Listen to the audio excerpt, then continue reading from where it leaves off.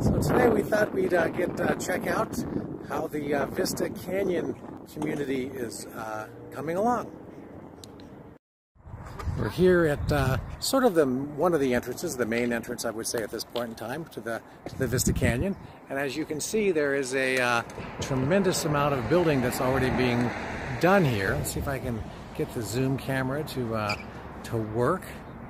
But the idea behind this community is that it's mixed between lots of different sizes and styles of apartments, along with, currently they have two different residential units built by KB, the Auburn and the Bluma, which have 3 floor plans each, and we're going to be looking at those more specifically in just a few minutes. So as we cross the bridge here, coming into the first section of the Vista Canyon development, you might notice that the 14 freeway is there on your left. So we are east of the 14 freeway, and just before you get to the Sand Canyon exit. So this particular area here is the one of the multi-apartment complexes that you see here, and they're building quite a few, and it seems like the apartments are going to be on one side of the community of the Vista Canyon area, and then the residential homes that you can own or purchase are on the other, and we'll be touching on those momentarily.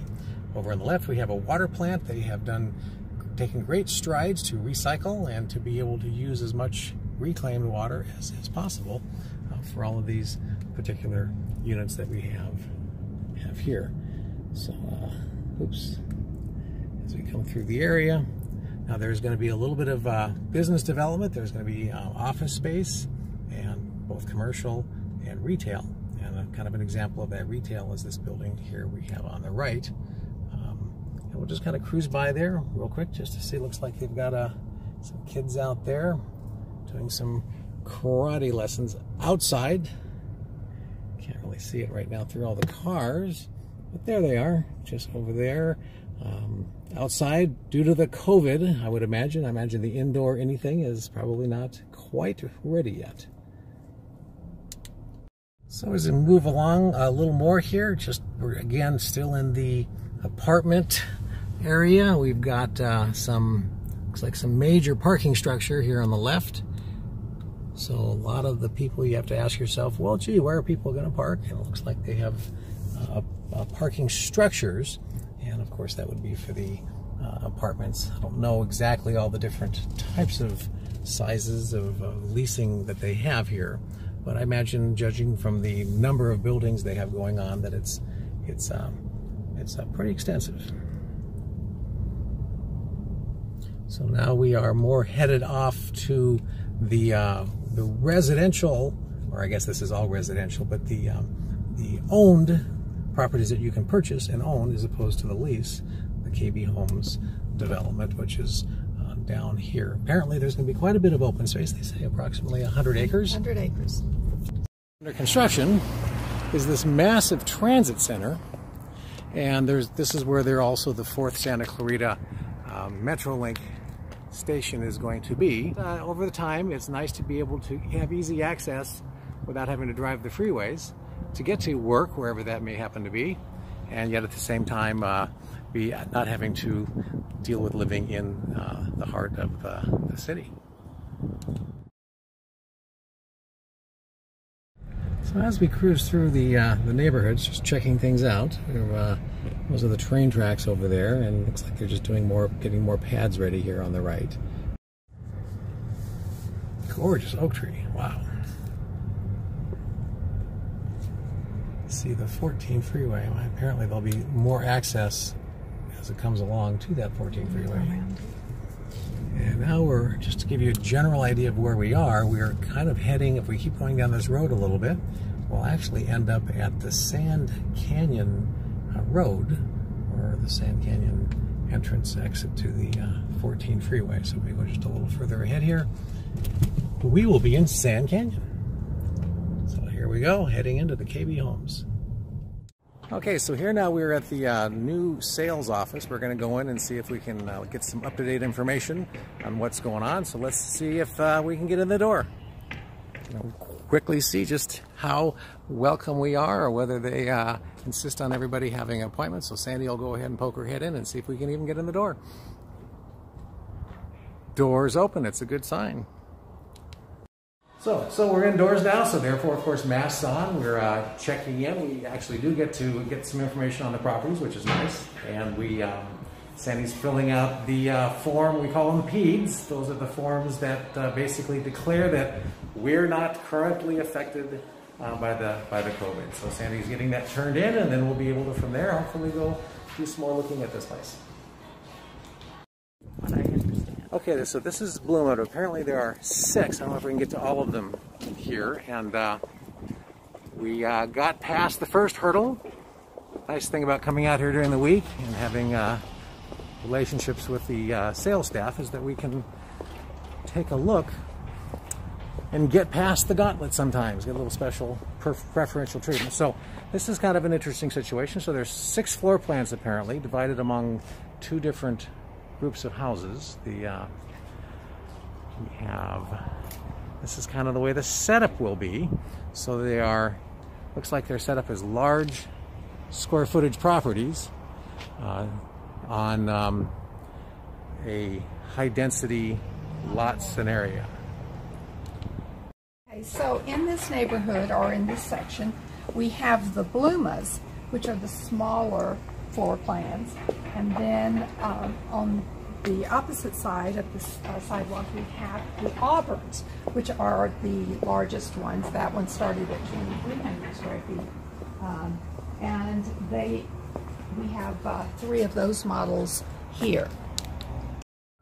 So as we go in the first of the floor plans here, we'll go ahead and take a look and see what these are generally we're dealing with on these properties. So this, as I go in, this does have what we would refer to as a more modern setup, where the kitchen, living room, family room are pretty much put together as one great room, and then bedrooms and all would be upstairs. Sandy just went ahead and coming back down from doing the upstairs bedrooms.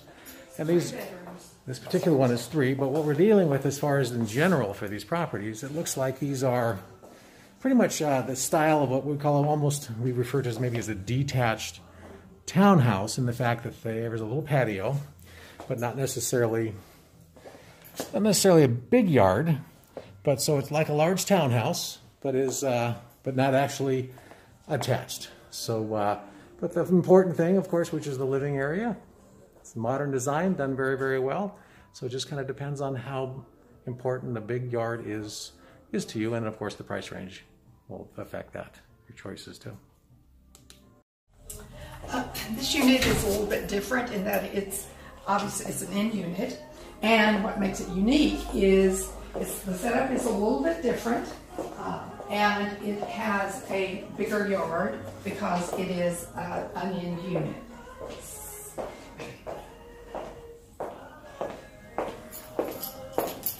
And obviously you haven't, this is an end unit, you have nobody looking into your yard. Okay, these are the Auburn section of this particular area. The Bloomas, the last one we ran has 1,690 square feet. This is the Auburn. It has a little bit over 2,300 square feet. Much bigger living area, as you can see. And we think that the Auburns seem to have a bigger option yard, a bigger yard. You've got a nice counter island here, got a pantry, direct access, of course, to the garage, and a good sized living area.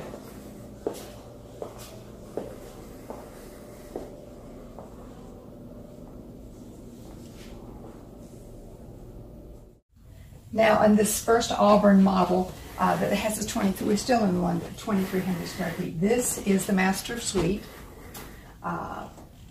Plenty of room for a big bed. Got a walk-in closet. Nice windows, lots of light.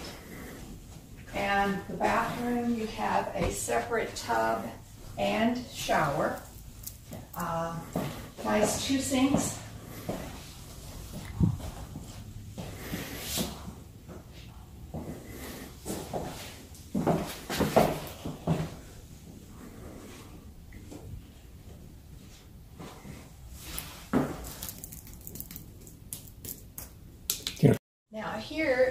this feature, it's a loft.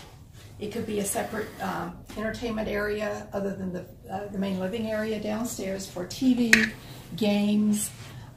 It also, I believe, has the option of having it as a bedroom. A lot of times builders will do that. They will have a loft, and then when you pick this floor plan, the original owner can make it a bedroom or a loft.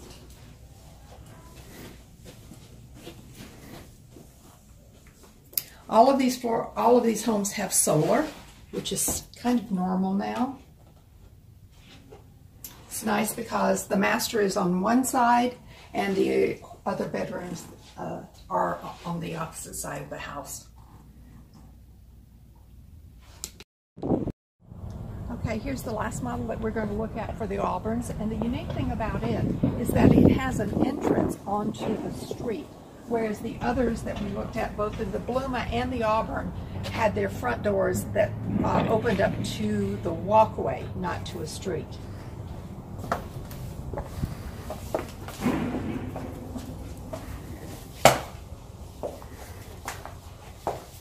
Again, a downstairs optional room and an open living area, the modern thing these days.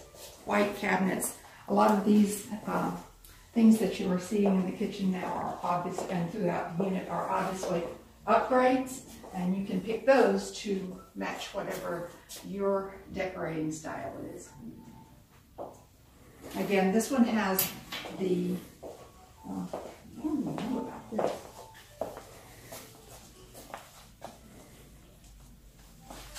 This one looks like it just has a little patio.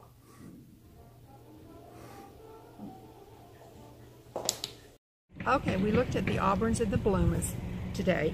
The Auburn's starting price is today is $627,999, and the Bluma's starting today is $556,799. Okay, so we just left the sales staff here, and we're just kind of getting an idea here of what it looks like on the outside. So you can see a little bit in the distance the construction going on, and so this is kind of how the neighborhood would look as far as the houses go. A lot of these sold. We learned a little bit at the sales development. They're 8 to 10 months out. So by the time if you pick a property today, it would be 8 to 10 months before it was ready for move-in.